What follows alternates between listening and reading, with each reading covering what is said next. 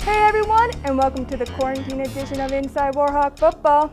I'm your host, Sami Huggins, and alongside me is head football coach Kevin Bullis. Coach, how are you doing today? Fantastic, Sammy.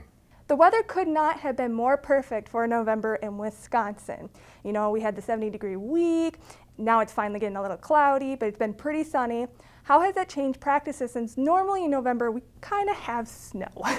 Well, I mean, it's been really fortunate because, I mean, as we've talked about before, early October we started our practice routines, the split practices, and our goal was to get 15 practices in because we look at this as a developmental off-season is the way we look at that.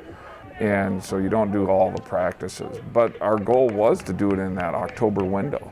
October extended into November in the past weeks, and that allowed us to really not have any conflicts regarding lightning. Lightning is actually the biggest issue for us when it comes down to not being able to practice outdoors or extreme, wind chill.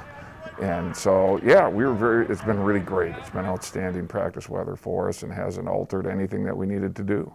So the other coaches, have you been in contact with them, like the big players in our WEAC, Oshkosh, Platteville? Do you know what they're doing? Are they doing drills? Are they continuing to keep the guys loose like you are so that in case you guys really do have a season next spring, they're ready to go just like the Warhawks? Or have you not been in much contact with them? I haven't had a lot of contact, to be quite candid with you, Sammy. I mean, been so focused on our guys and what we had to do in getting ready for our practices and our processes.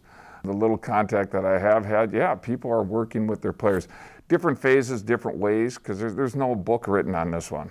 There's no pandemic book for football coaches, or at least there's no chapters on it. And I guess we're writing that right now individually and collectively in how we're all managing that. So I know different schools in our conference are working with their young men.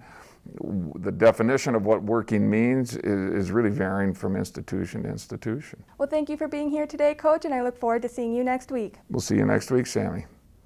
That was the quarantine edition of Inside Warhawk Football on UWW-TV.